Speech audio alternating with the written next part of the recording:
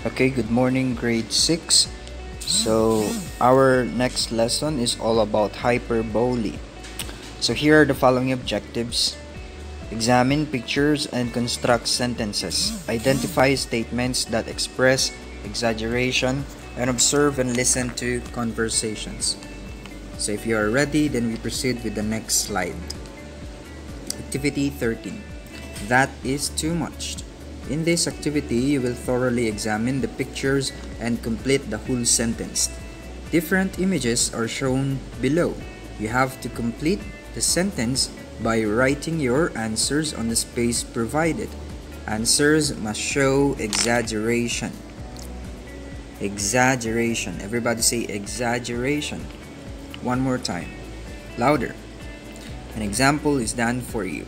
So when we say exaggeration, it's this what we call overacting. Okay, that is too much.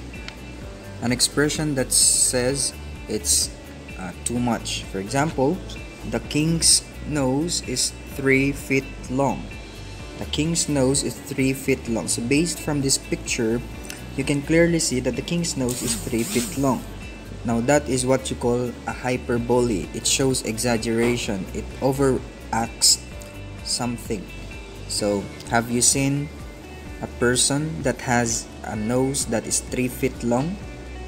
None. So nobody exists like that. Okay, so that is overacting. So another, number 1, my father can lift blank. So here is a picture showing a father lifting a barrel. It's what do you call this? It's a dumbbell or it's a bell. Okay, used in the gymnasium. So my father can lift a 100. Okay, so let us erase this part. Erase. So my father can lift blank. So my father can lift a 100 kilogram of barbell. Okay, so that is a barbell.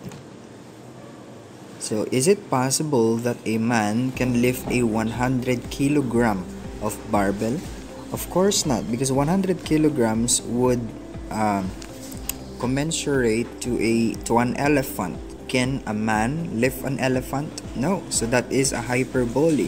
That is exaggeration. So all you need to do is to complete the sentence by writing phrases that show exaggeration.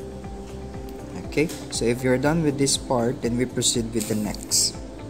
Hi, adding, you must have known already that there are expressions we utter or say that is too much or showing exaggeration, just like the sentence below.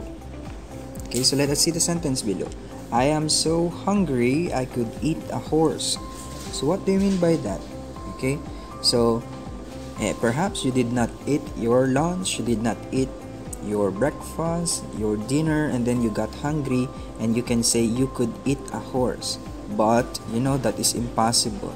So it is not possible that you could eat a whole live horse, right? It sounds funny, but this is most true when you are really hungry. So better eat your breakfast. So the phrase I could eat a horse is an exaggeration. It is an overacting. That is a hyperbole.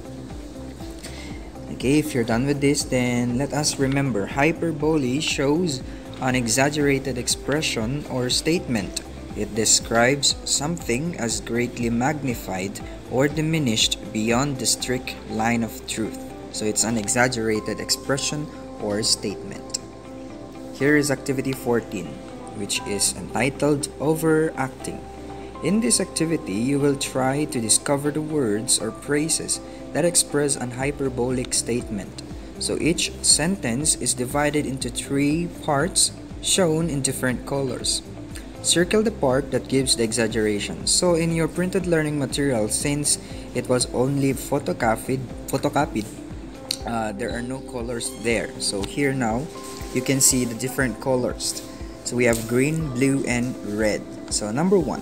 It was raining so hard it seemed that the town would be washed away.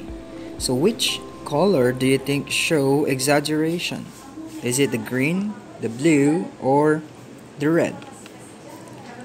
Right, it's the red. So the town would be washed away shows an exaggeration.